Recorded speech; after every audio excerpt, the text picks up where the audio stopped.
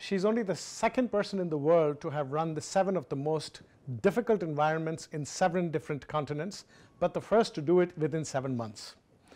In 2014, she swam, biked, and ran 3,762 miles from Cancun, Mexico to Washington, D.C., and set a world record for the longest triathlon ever. Her records, her awards, and her story of how she did this despite a late start and being a mom of 2 is a remarkable story of human ingenuity, human spirit, human energy, but it all actually pales if you compare that to where she comes from and how she even got here. Ladies and gentlemen, welcome to the Iclif Leaders Room. My name is Rajiv, and I'm very pleased to have with us today Norma Bastidas, all the way from Canada. Norma, great to have you with us. Hi, thank you so much. Tell us, let's start right from the beginning. Tell us a little bit about your early years and getting up to where you got to. You know, I was born in Mexico. I was born and raised in Mexico, and now it's a well-known area because of the cartels. I'm from a place called Culiacan, Sinaloa. So, you know, just regular upbringing, I guess.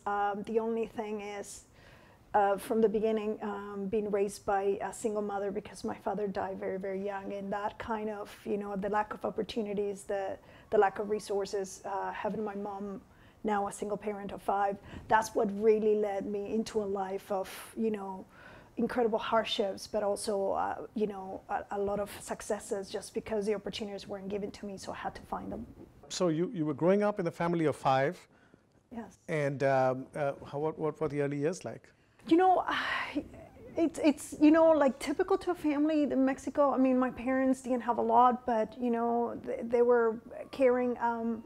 And my father was, you know, unfortunately was an alcoholic, but you know, he had a lot of problems. But he also instilled a sense of that education was important. And I think I have to really talk about that and give him the credit, because for a man who was uneducated, my dad did not have an opportunities for education. He wanted that for us, and so he makes sure that we always had books. So you know, now looking back, we were very, very poor, but I mean, the things that were important, and my dad always makes sure that even though we didn't have money, that there were books in the house. I think I learned to read at 4. You know, my sibling, education was definitely very important. My mom was like any other parent in Mexico, you know, overwhelmed and educated as well. You know, had to marry young. Both of my parents were 16, 17 when they married. So, I mean, from the start, it wasn't the ideal situation, but I think what they did give us is the desire to a better life. And that was probably, you know, what made me want to continue fighting for, you know, the opportunities. Unfortunately, like I said, my dad was an alcoholic and died young, so that really set the tone for a life of, unfortunately, of violence, because once you're introduced to that, you know, I always say that one door opens in violence, and especially when it is a family member, families tend to not deal with it and kind of try to cover up. And you know, for us, we didn't get the help that we needed, so it just kind of snowballed into one kind of violence leads to other types of violence. Mm-hmm. So you know, you went through a lot of difficulty and personal assaults when you were young.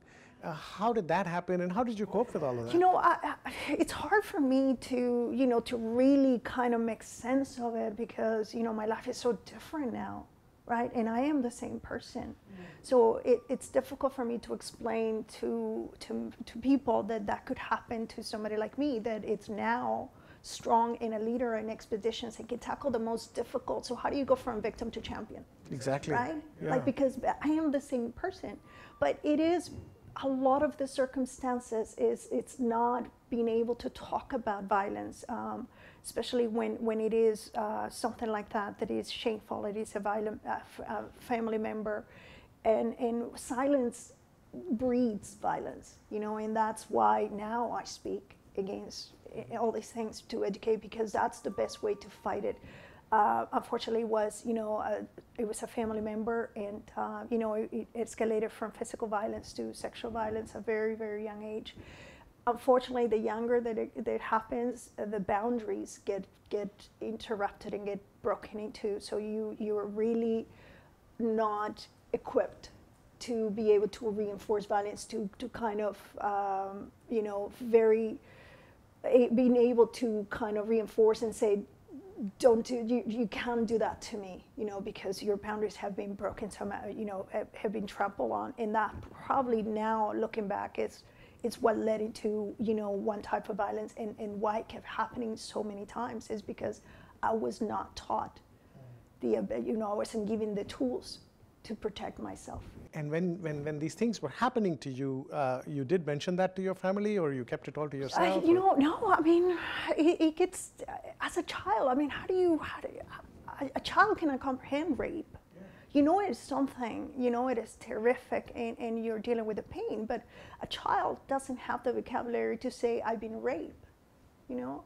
So the child doesn't have, I mean, I was only 11, and for me, I didn't understand sex, especially because of, you know, culturally in Mexico, it's, you know, now it's a bit different, but back then, sexual education wasn't taught, you know, or something that it wasn't discussed. So it was just kind of one of those things I wasn't able to talk. I mean, I just, especially when, you know, if it's a family member, then you have also that you know, the family member has some sort of control. It was my grandfather, and you're taught, you know, to respect, and it is somebody who is supposed to protect you, and then now it's telling you that you can't say anything about it.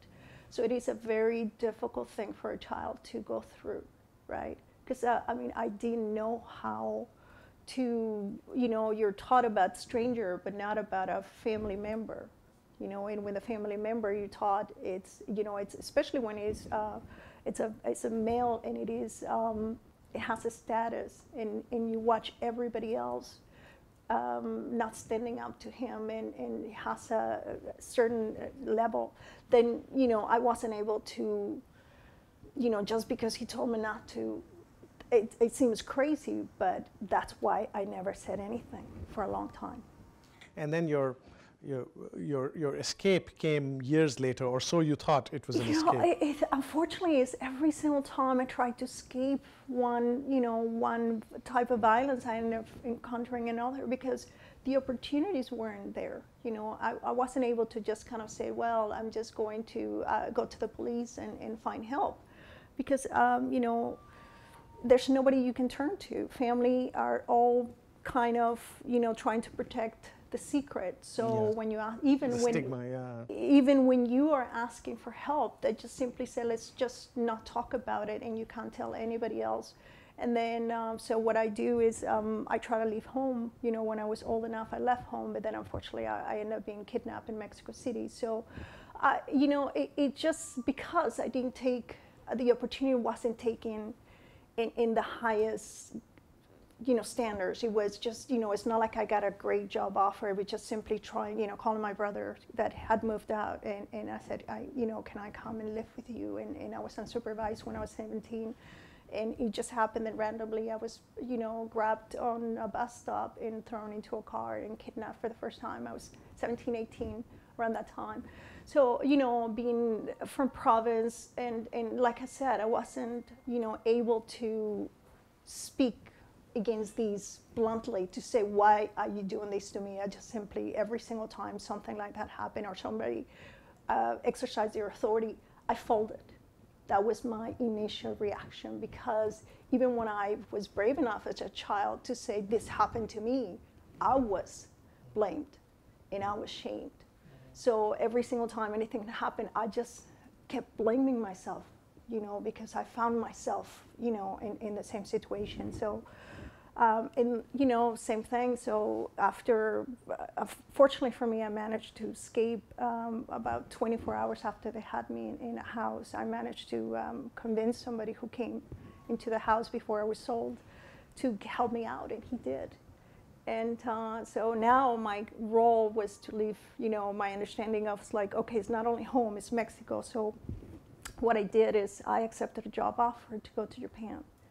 And the same thing, it was, I put myself in a vulnerable position just because I mean, I needed to continue working because I had to help my family, My mom had no money. And I was, at that point, the highest earner in my family, even though I was only 19 years old and I was the youngest.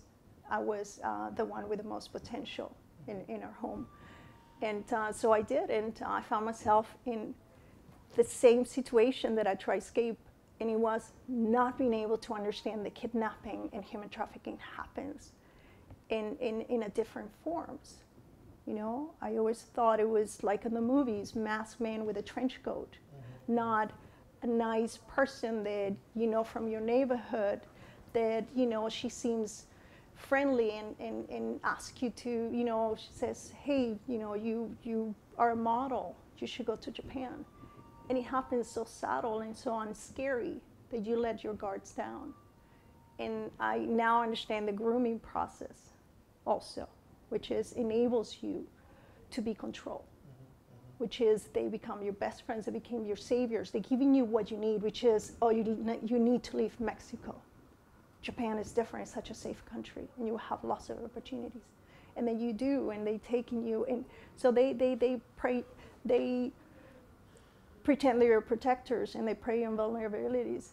And then once they start chipping away at your confidence by taking your passport, by isolating you, not understanding the language and all that, that's when the pressure starts. And you're unable to really help yourself, because by this time you consented to so many things. And now that's how I know that's how predators operate. You know, they make you do something that later, you know, you have a hard time going to the police because you either lie or you consented to something, you know. And then they make it difficult for you. Make it very difficult. I accepted knowing that it was accepted as a working visa, and knowing that it wasn't the type of visa that I needed. They said, don't worry about it. You're not an entertainer. You're a model, but we're going to give you. So I couldn't go to the police because now I entered the country legally under a different visa that I needed. So I'm in trouble. So, I mean, it seems simple now. Yeah. But now, those are the kind of things they do. Yes, that's how it happens. And when did you realize, how long into your stay in Japan did you realize that things were not what they were supposed to be, what they were promised? It was, I would say, 3-4 months. Oh, so for the first 3-4 months you didn't realize? Well, I knew it wasn't, but I didn't really end up being in the trouble that I ended up. So you didn't understand the extent of what they were going to, exactly. the plans they had for you. I ended up working at a bar, wearing a bikini, for example. It is not what I consented. And it was absolutely terrifying for somebody like me. I was 19 and you know, being paraded with little clothing on those and talking and being spoken in a different manner. I mean, those are things that I did, but I kind of pushed back. And you know, especially as a woman, especially of certain cultures, you learn that, you know, men have control over you. You're young, and if you want something, there's somehow an exchange that it is undignifying for. But if, you know, we place such a value on certain women, they say, well, you know, you're poor, and if you want money, this is what you have to do. And it's a terrible thing, terrible, terrible, terrible thing, because, you know, you accept it. And I know that it happens all over the world. The women, especially in certain areas that, you know, especially if you don't have money or if you want to be an actress, you know, it's that understanding. But it wasn't until the pressure started to, you know, to be somebody's, bought by somebody, it didn't happen for 3 months. It was just simply, and now I didn't know it was called human trafficking. Back then there was no such a thing. You know, there was no law against it. I signed a contract, and there was a pressure for me to have sex with somebody. I had absolutely no way of going anywhere for help. It became a law 2002. We're talking about 1986, 1987. And then how did you manage to get out of that? Yeah, I just simply paid my debt. It was a long time for me, 9, 10 months, something like that. I had nowhere to go. So I just simply did what they wanted me to do, and that's the case for most victims. There's no such a thing like the movie The Taken, where Liam Neeson comes to your rescue. You know, there's no such a thing. A lot of women there find themselves in those situations, have to find a way out. So without opportunities, you know, the only reason why it ended is because I was able not only to pay my debt, but a school offered to give me a student visa, a legal way to stay in the country. Legal. So I could ask for help legally. So so what I did is, when I was working at a bar, they were giving tips. So I remember somebody saying that there was they were there in the country as a student. So I went to their school and started paying for classes. And they knew from the moment that I walked in that there was something, that I found myself in a situation that I didn't want to be in. They said, you know what, we can give you a student visa.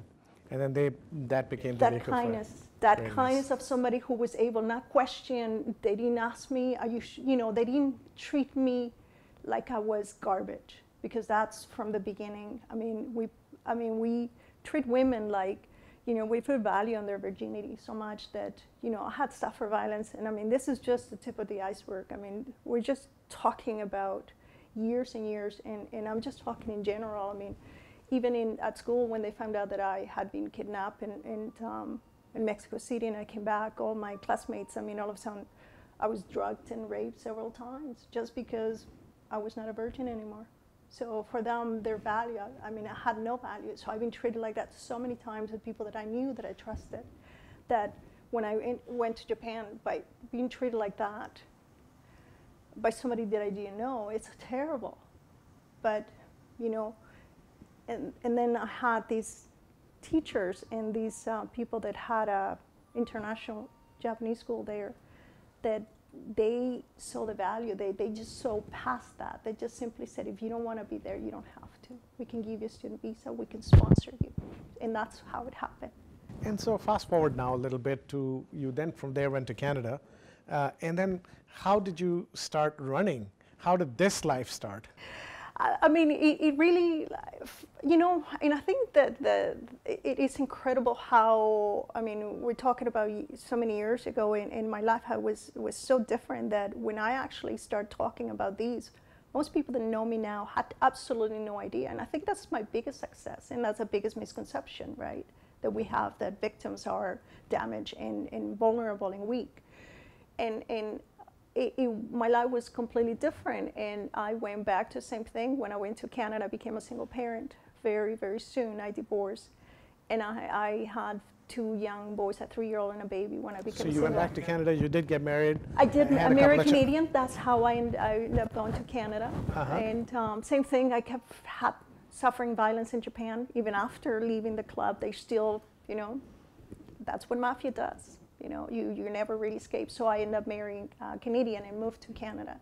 Divorced. So you met him in Japan? I met him in Japan. Oh, I see. Okay. Yes. So right. and I wanted to leave. Like I said, it's always. But fortunately for me, Canada was it was very different. Even though my marriage didn't last, you know, I was able to find opportunities. I went back to school, earned a business administration diploma. I entered the workforce. I was being very within 3 years. You know, I was climbing the ranks, and I was finishing a Bachelor of Management as well. I was on full force to make sure that, you know, I was going to take care of my kids, and they weren't going to suffer what we suffer as kids, having a mom who couldn't work. I was going to provide for my children, and they never had to find themselves in a vulnerable situation. Fortunately for me, a few years into it, my you know, just as I was waiting for a promotion as a manager, my oldest son was diagnosed with something that's called Conrad dystrophy, and started to go blind.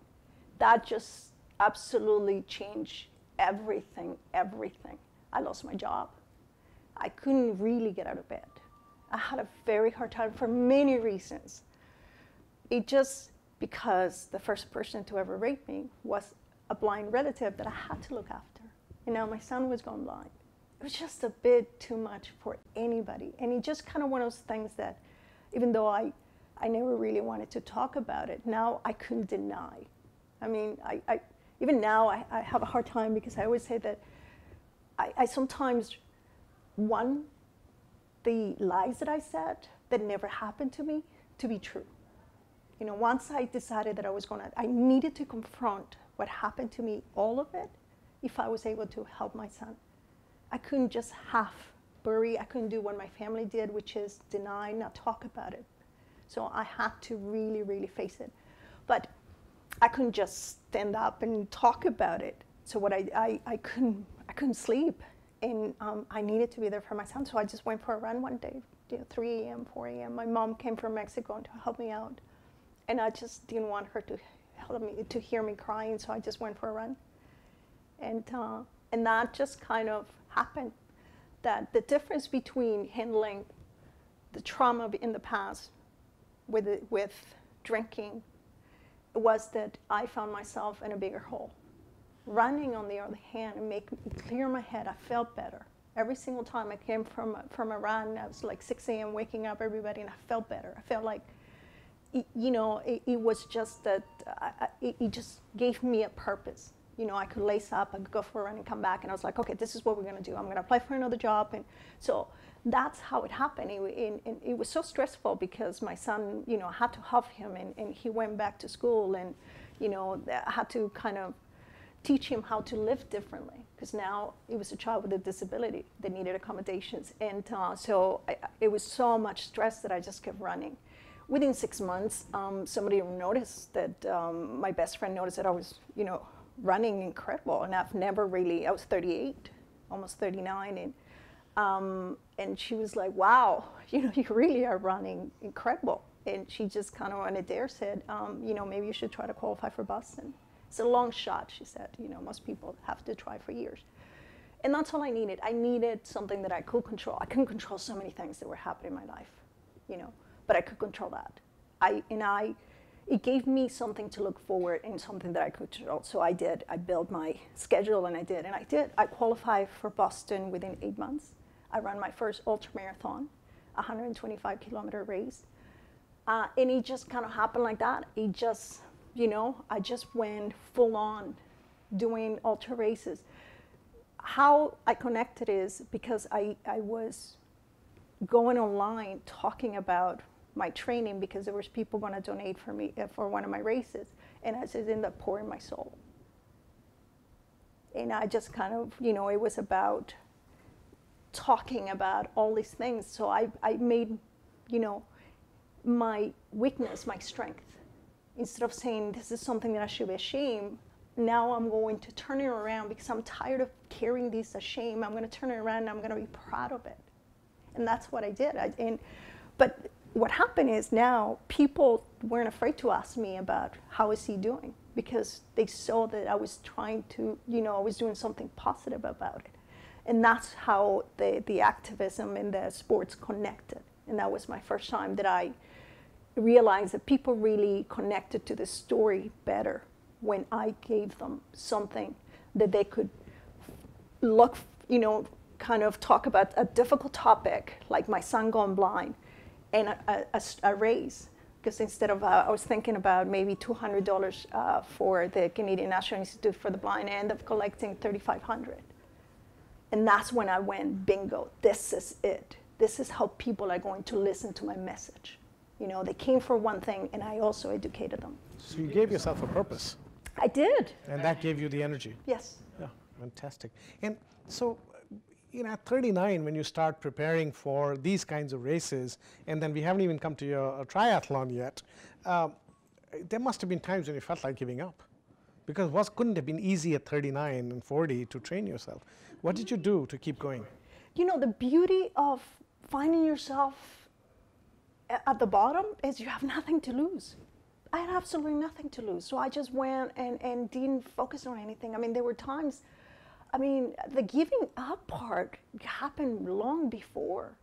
You know, like when I found myself almost killed at 24 in Japan, that I had left my life behind, and I had bought my passport, and I was you know, I was working as I spoke fluent Japanese, and I was working translating movies, and then, you know, somebody put something in my drink, and I woke up completely unconscious and disfigured, and I just felt the heaviness. I thought, you know, because they just wanted me to remind me that I couldn't escape my past, that it was always going to come back. They just wanted revenge.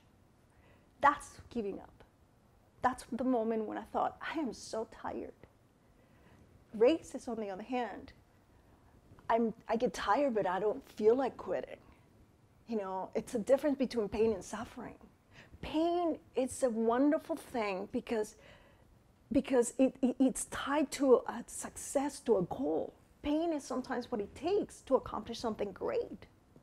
University, I mean, if you want to be a doctor, you're going to spend lots of, you know, painful nights studying, or, you know, so there's a difference between pain and suffering. So once you understand both, one is tolerable, you just have to help manage, you just have to understand your body really well, you have to have a strategy plan. I am so glad I'm not in the suffering stage anymore. So that's why I can take the goals.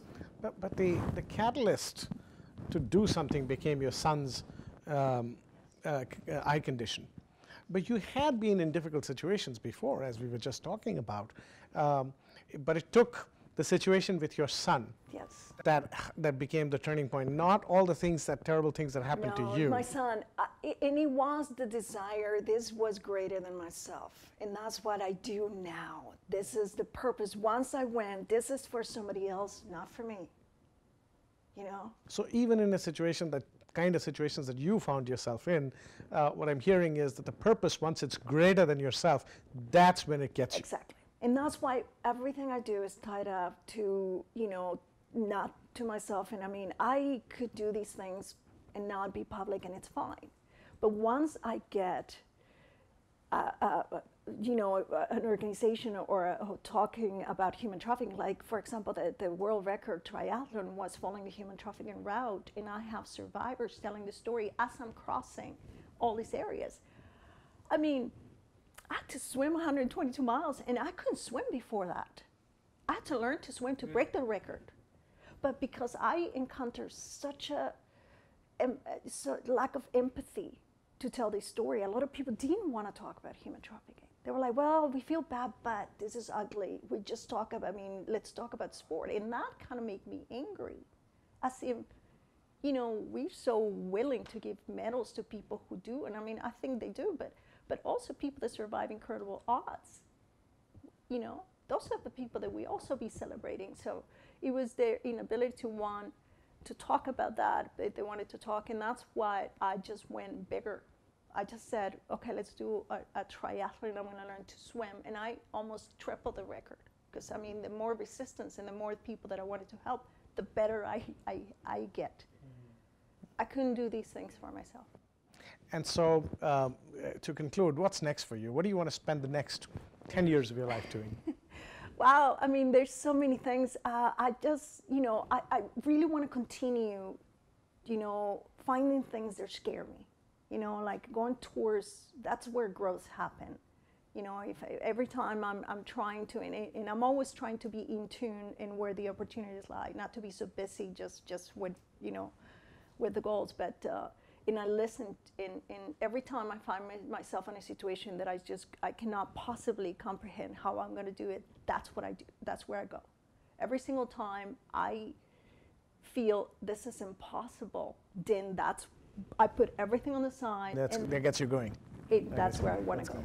Wonderful. Well, thank you so much for sharing so openly and so intimately what you've gone through, and I commend you for doing that, because not only is that an inspiration for a lot of people, I hope everybody that's listening and watching today, there's so many lessons that you can get out of this, but the one that remains with me is, once the purpose that you define for yourself is greater than yourself, then absolutely nothing is impossible.